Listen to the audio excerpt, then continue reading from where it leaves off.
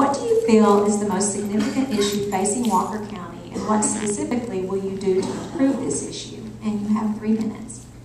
Thank you. I believe there are many issues facing Walker County right now. Politically, there are issues. There are issues financially. There are issues with the people of Walker County.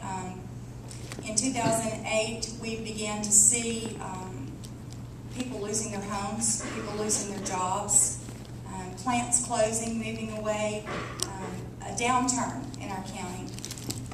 Since that time, we've seen, personally, our surveying business, we saw the same crunches as everyone else, but we stayed in business. We didn't lose our business, but we've seen several of our friends and several of our co-workers that have lost their businesses.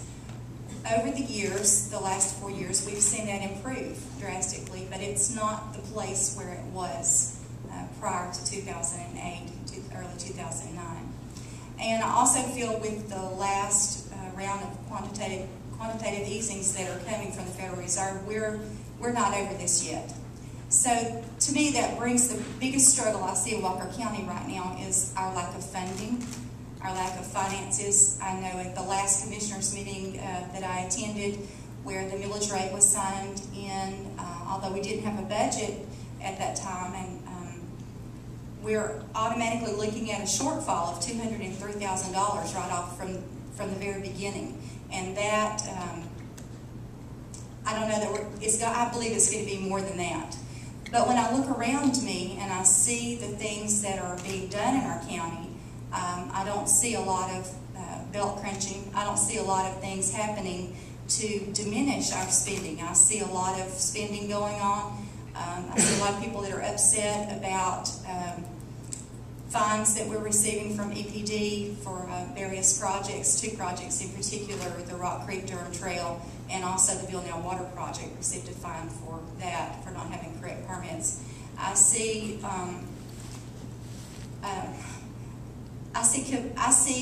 Walker County workers, and I have no intention of going in and firing a bunch of people if I'm elected. There's a lot of rumors going around about many things about me, and one of them is that I'm going to just lay off a bunch of people, and that is not true. But I do see some areas that we can save money. I see a lot of our county workers with take-home vehicles that aren't on call, and I'm wondering, why did they have a county vehicle? Why are they taking their children to school in a county vehicle and going through McDonald's, and why are they using the county fuel to do things like that? I see, when I'm in Villanelle driving my bus, I see our workers that are working over there currently now. I see 5 or 6 of them on a daily basis, and I see Your time is up. Some of them on their cell phone. Thank you.